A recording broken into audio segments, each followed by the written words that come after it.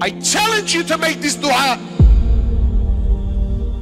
Wallah, if the Imam made this dua, you would throw a shoe at him from the back. And look, brother, what's this dua? My dress is like the non-Muslim. My food is like the non-Muslim. My schooling is like the non-Muslim. My appearance is like the non-Muslim. My house is exactly like the non-Muslims. My dreams and my ambitions of owning a house and taking my family on a holiday at the end of the year and driving, every ounce of my body's ambition is exactly like the non-Muslim. My name was Muhammad, I changed it to Mo. My name was Mustafa, I changed it to Steve.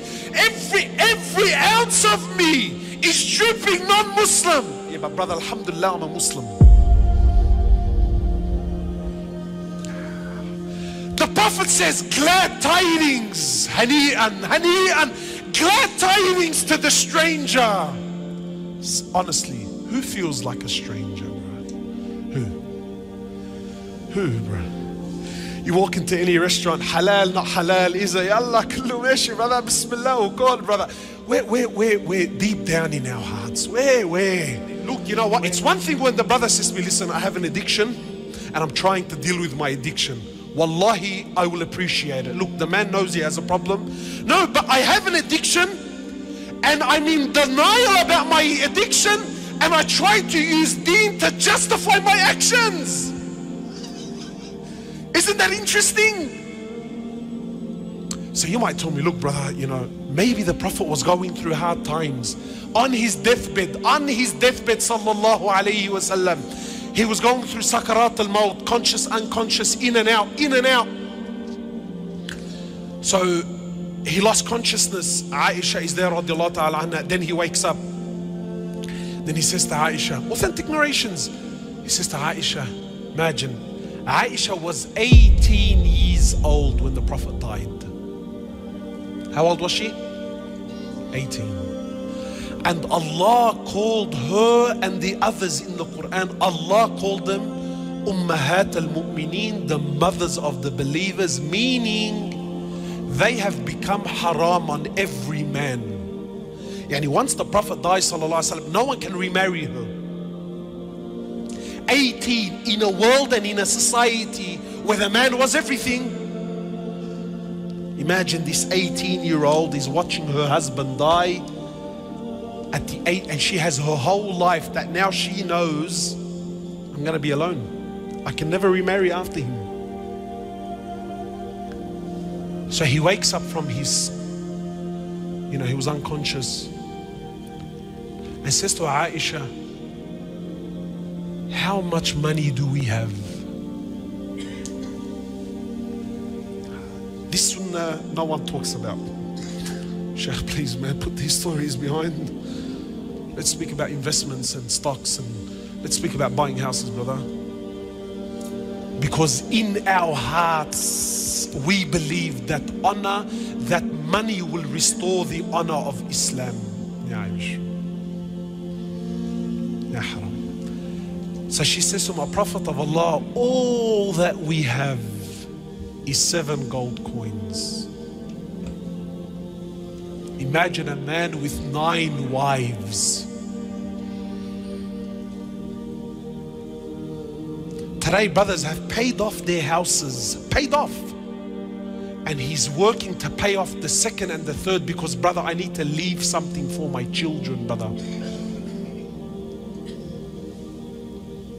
Exhausting his life.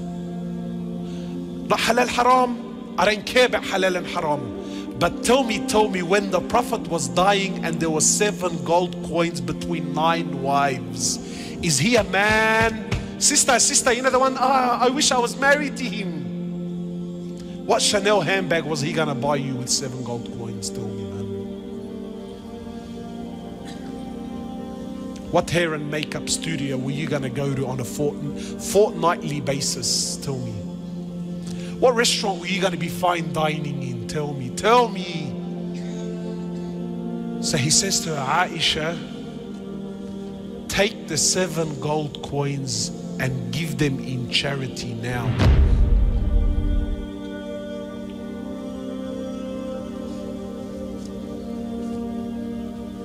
You see the sicknesses, my brothers. Just try this. Just try this. Go to a sheikh. Go to a sheikh. Tell him, look, sheikh, there's a religious brother. Don't tell him the prophet, because we've been programmed. We've become professional liars, my brothers. Professional. You know, some brothers would, brother, when you say the name of Rasulullah, oh, I get chills in my spine. Sallallahu alayhi wasallam, brother. Subhanallah, his name, it does something to me, you know. And yet you look at him from top to bottom, there's not an ounce of Rasulullah on him, sallallahu alayhi wasallam. Just, wallahi, just try it. Go to a sheikh and tell him, listen, sheikh, there's a brother we know, he has a big beard. He's dying and he's leaving his family with nothing. What do you think, sheikh? What deen is this? What fikr is this? What understanding is this? This is extreme, brother. This is a... Then tell him the prophet left 9 wives with nothing. But he left them with something far deeper. He left them with iman and tawheed and belief in Allah. So he loses consciousness, then he wakes up and he says to Aisha, Aisha, what did you do with the 7 gold coins? 7 gold coins. Ya Rasulullah, leave him, man, let him be. Aisha, 18 years old, she's alone, haram, yani, leave her, khalas, 7 gold coins, yani, they're not going to make her rich.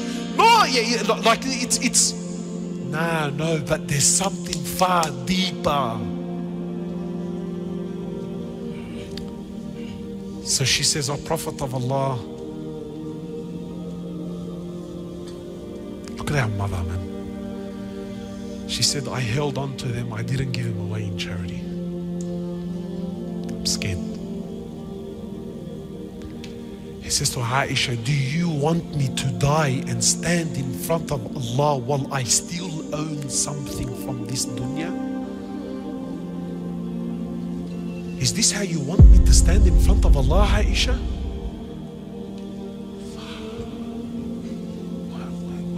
What's going on? My brothers, who's the Rijal?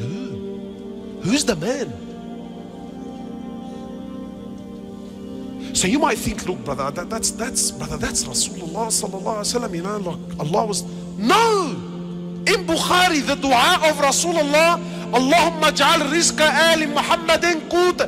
Ya Allah, make the rizq of the family. The hadith is in Bukhari. Ya Allah, make the rizq of the family, not just Muhammad.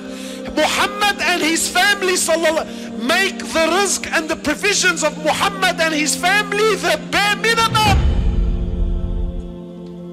I challenge you to make this dua. Wallah, if the Imam made this dua, you would throw a shoe at him from the back. And look, brother, what's this dua? Because in our hearts, in the sicknesses of our society, a man is determined by his money.